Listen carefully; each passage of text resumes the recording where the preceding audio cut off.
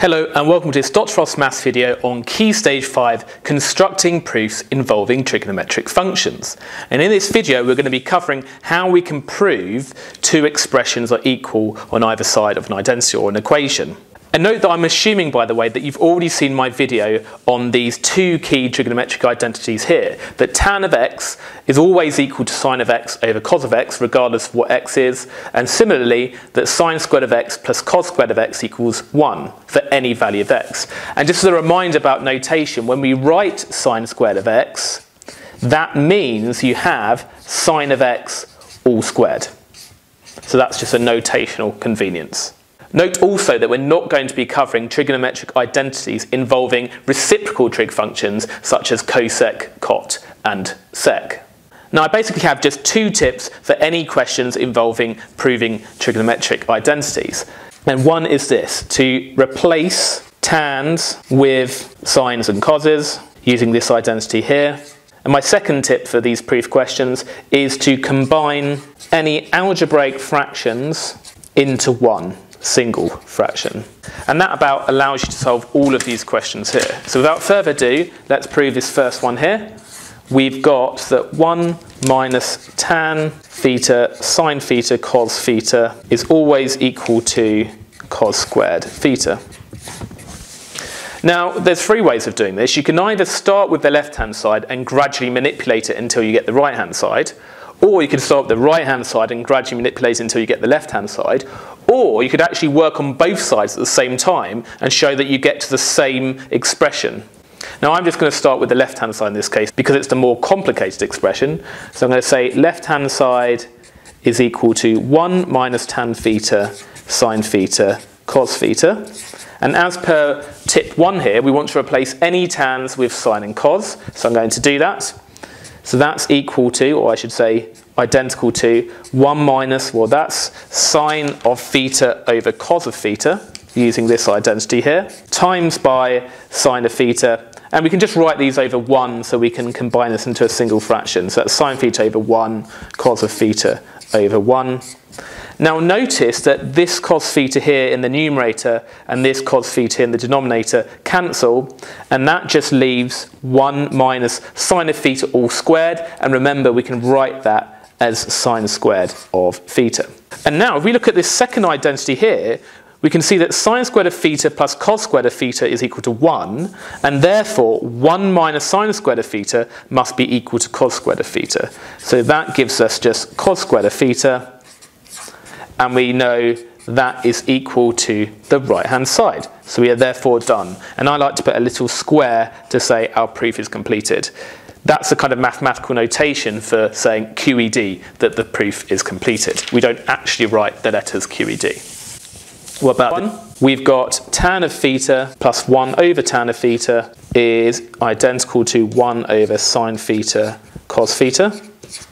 Now again, as per tip 1, we're going to replace any tans with sine and cos. So tan of theta is just sine theta over cos of theta, and this is the left-hand side.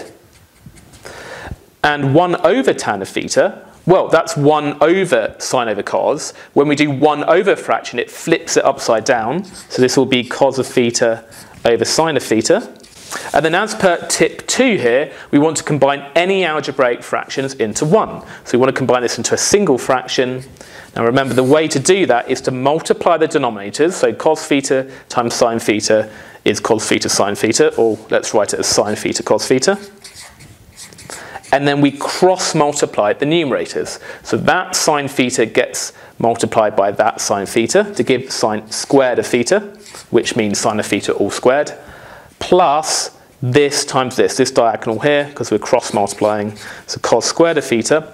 But we know that sine squared theta plus cos squared theta is equal to 1. So that just becomes 1 over sine theta cos theta, which is the right-hand side, and therefore again our proof is complete. I should probably write equals right-hand side here. The next one, C, we've got cos to the power of 4 theta minus sine to the 4 theta all over cos squared theta, and let's just say left-hand side equals that. And we gradually want to get to 1 minus tan squared theta. So let's see how far we can get with the left-hand side. Notice here this complicated expression here is just a difference of two squares. It's something squared minus something squared. And we know how to factorise that, don't we? We know we can have two brackets, one with a plus in the middle, one with a minus in the middle. Now, what's the square root of cos to the 4 of theta? Well, it's cos squared theta. So we put that here. And what's the square root of sine to the 4 of theta? Well, it's sine squared theta. And this is all over cos squared theta. Now, the cos squared theta plus sine squared theta, from these two identities here, we know that is equal to 1. So this is just 1 times cos squared theta minus sine squared theta, all over cos squared theta. Now we could apply the difference of two squares again, but what I'm noticing here is if I was to split up this fraction, I'd have cos squared theta over cos squared theta, which is 1. All this looks promising.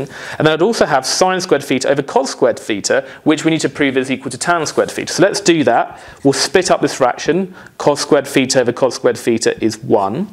Minus, and we have sine squared theta over cos squared theta.